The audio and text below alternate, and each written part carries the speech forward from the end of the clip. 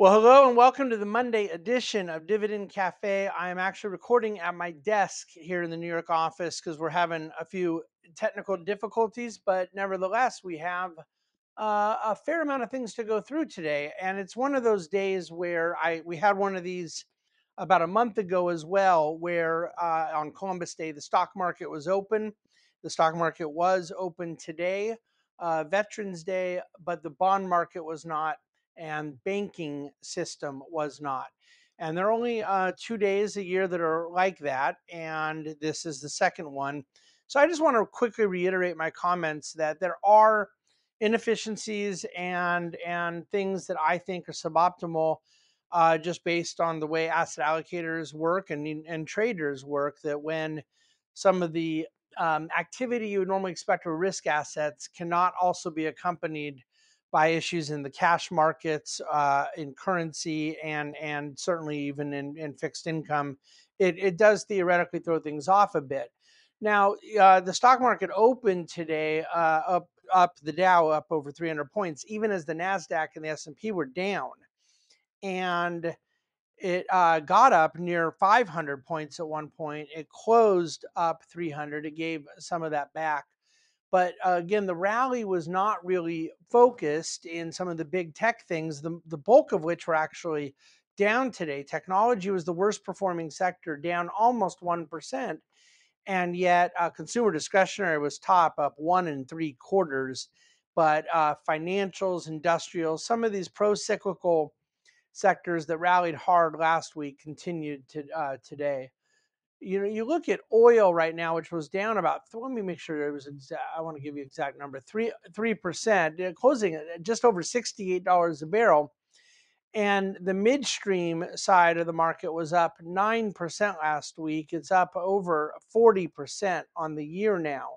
And that non correlation between the pipelines and the energy infrastructure story and the price of the underlying commodities has continued to be quite a story. The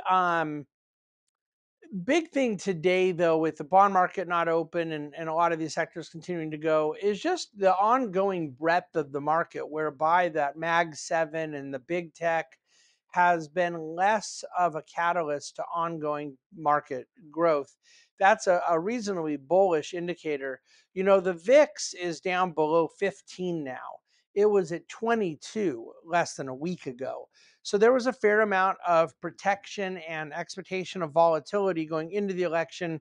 All of that got taken out, and now you see a very low volatility profile, and a very low cost of protection in the fear index, and all the while markets doing real well. You look at credit spreads, which I have all this detail in Dividend Cafe today, but I want to give you the exact numbers. You're looking at bond spreads, again, using high yield over the treasury, comparable same duration treasuries that are right now 274 basis points. So you're going to get 2.75% more in yield for junk bonds than you will for United States government bonds. That's pretty tight. The all-time tight was about 250 back in 2007. So we're not really that far from that, but we're not there. But it had been at about 288 before the election, so it's tightened 14 basis points more in the last week, and it had been about 325 throughout the summer. The point I want to make is that there's a high degree of confidence in credit markets. There is very little default activity going on. That's fundamentally solid. But the high confidence in credit and risk and economic conditions, um, is both a bullish sign, but then from a contrarian indicator, a bearish sign. And what I mean by that is fundamentally the backdrop's good. The overconfidence in that backdrop is where you start to get a bit concerned. Tight credit spreads can last for a while. Tight credit spreads sometimes can be expected in a good economy when the Fed is easing monetary conditions. But nevertheless, if the VIX gets low and stays low and gets too low while credit spreads stay tight and stay tight, at some point you start to worry about some complacency. And that is in a backdrop of a market with obviously very rich valuations. Okay, what else I want to cover from the market today? VIX, land, yeah, the underlying tension, it just continues to be evaluation versus fundamental backdrop. Profits are at all-time highs. Profits are growing. Margins are at all-time highs, profit margins. Profit margins have been growing. GDP has grown. Some of these economic details have done better than expected. All of that, you say, why wouldn't we expect markets to be higher? Well, you would. The question is this much? For how long? You look at the magnitude of returns and valuation becomes an issue, and it becomes important for people to be diversified, to lean into quality, and of course to asset allocate. By the way, the Russell 2000, you look at small cap, it's up now 50% from where it was just over a year ago, and it's just a couple points away from its all-time high itself, where it had been down for 3 years. It hit an all-time high in November of 2021, now coming within a whisker of that very number. All right. 18 all-time highs is the average that the S&P 500 hits in a year. 18 times the S&P hits an all-time high. It's hit at 50 this year. And I, for the life of me, can't understand why people think that tells them anything. Every number the market's ever been at was at one point an all-time high. All-time highs are things you hit on your way to new all-time highs. Markets do go up and down, but it being at a high itself doesn't speak to whether or not that is predictive of anything. Valuations are important, but I talk about that all the time. But price level highs, if you were to say, I can't really feel good about the market at all time high, and you get 50 of them, I guess there were 49 other times that maybe that didn't pan out in one year. But the reality is, it's just a weird way to look at it to begin with because it happens every year. So the issue is really whether or not one wants to be a risk asset investor or not. And then, of course, whether or not the investment strategy one's using is conducive to the valuation environment. So I got to go into public policy a little bit, but Friday's Dividend Cafe went deep into a lot of the ramifications from the election, post-election results, expectations, certain policies as we prepare for a second Trump administration. They did. I mentioned, Friday they've announced Susie Wiles as campaign manager to be the chief of staff. Today they announced Stephen Miller will be the deputy White House chief of staff of policy. Miller was a speechwriter, but really a senior advisor in the first term. He's a very much immigration hawk, but a guy who's connected to a lot of elements of Trump's policy platform. Who else did they announce today? So Tom Homan was the former ICE director that they've now announced to be a sort of border czar. And I think that's going to be a very popular pick for a number of reasons. Uh, Elise Stefanik is a congresswoman out here in New York that he's nominated to be the UN ambassador. This will require Senate approval.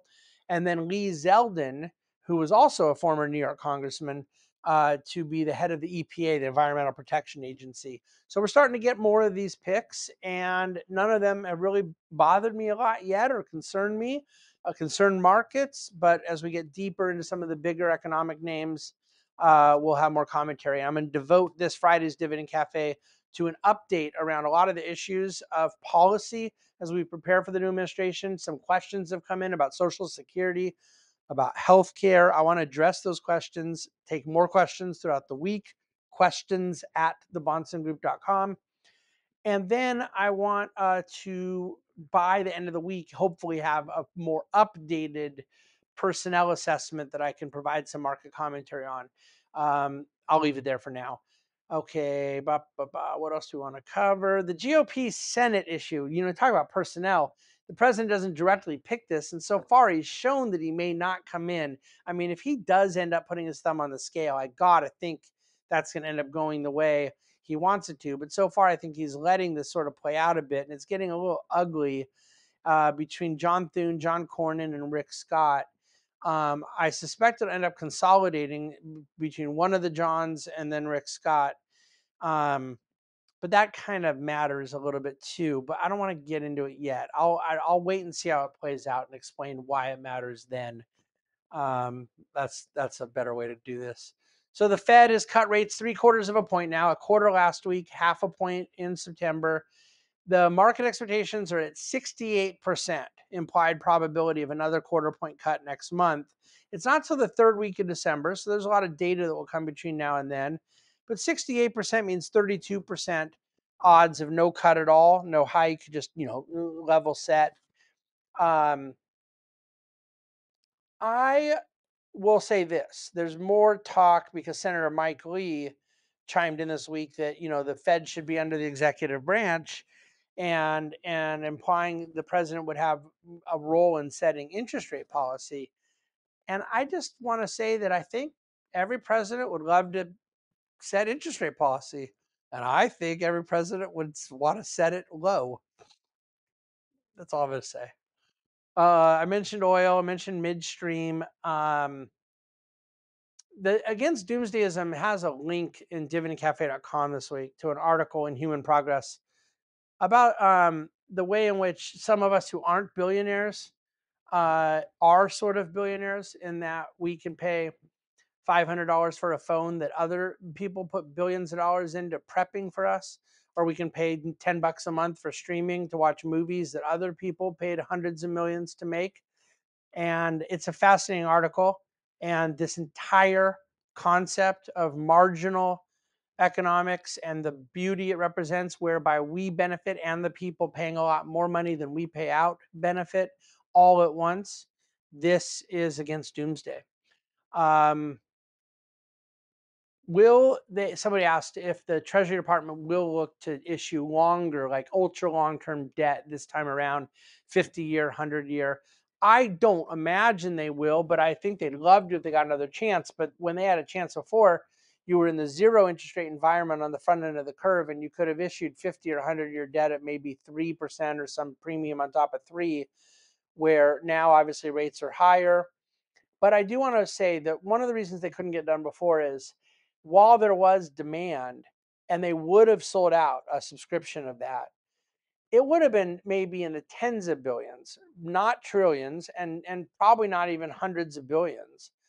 And so the resources, time, effort, et cetera, to go do it for something that is such a small amount of debt issuance was not worth it at the time to them.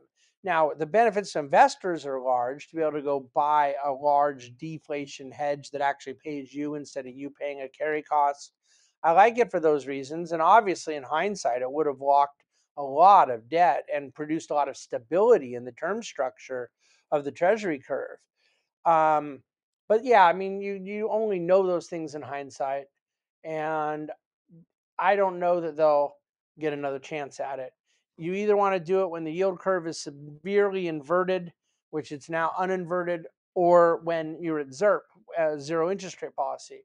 Those two environments give you a chance to do it opportunistically. We'll see what circumstances play out for Treasury into the future. I'm going to leave it there.